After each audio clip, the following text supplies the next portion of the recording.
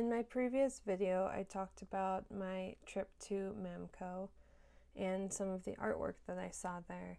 And I wanted to touch upon the minimalism art movement because it's one that I'm least familiar with. Minimalism was an art movement that started in New York during the 1950s and continued through the 1960s. The painters and sculptors of this movement avoided overt symbolism and emotional content. Some of the key aspects of the movement were geometric compositions, repetition, clean lines, and solid uses of color. They really wanted to call attention to the material of the works themselves. They didn't want any trace of emotion or the artist to be seen in the work. These artists instead wanted to make objects that were as impersonal and neutral as possible. In order to really understand why minimalism came about, it's important to situate it in art history. In the 1940s and 50s, a new form of abstract art was developed called abstract expressionism. Abstract expressionism favored art that was personal, emotional, spontaneous. Jackson Pollock is a really great example of an abstract expressionist painter. He developed a technique called action painting. Paint would be randomly splashed, thrown, and poured onto the canvas. He even put canvases on the floor and would walk across them. In some of his paintings, you can even see footsteps in them. So minimalist artists decided that they didn't like this work. They didn't like how personal and subjective it was.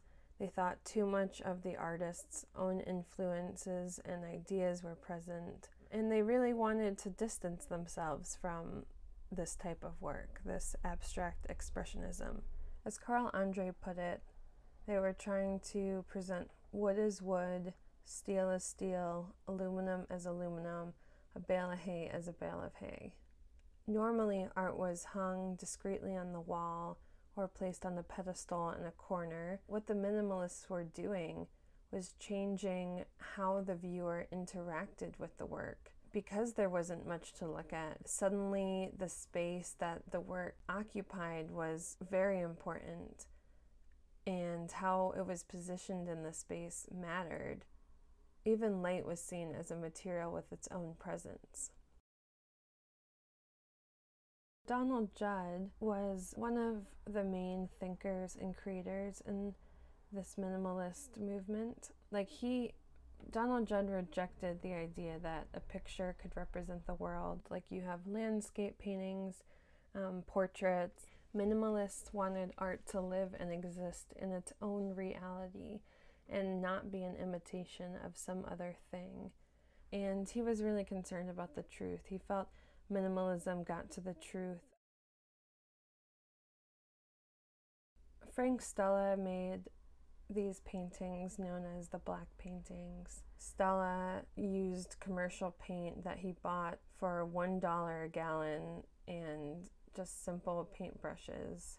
He painted stripes on a canvas, and that was it. When Stella presented these paintings made with a few bucks worth of paint and just said, here they are, what you see is what you get, kind of, it was really revelatory. Stella was a major influence for Carl Andre. In 1966, Carl Andre entered a sculpture titled Lever into an exhibition. It was a row of 137 fire bricks that went from the wall straight across the floor. It was startling to visitors to see a bunch of bricks on the floor being called art. It kind of posed the thought, anyone could do it. Like, if a bunch of bricks can be put into a gallery and called art, what is art? And that's still how a lot of people feel today. When I look at this work, it frustrated me. It felt almost unfair that this work was being praised so highly. Like, that's great. That's exactly what these works were meant to do, to frustrate. It wasn't forcing change or making people change their mind, but it was posing a challenge to viewers.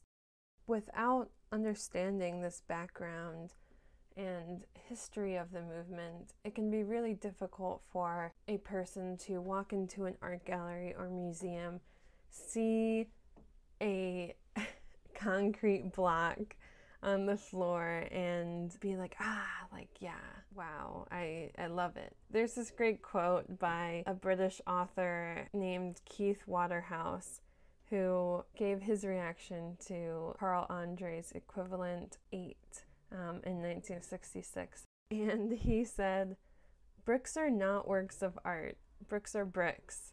You can build walls with them or chuck them through jewelers' windows, but you cannot stack them too deep and call it a sculpture." I would love to hear your thoughts on minimalist art, on anything I've really talked about. If you feel differently, if you have any additional knowledge, please share it in the comments. I hope that you enjoyed listening, watching this video, and thank you so much for doing so. And I'll see you next time. Bye.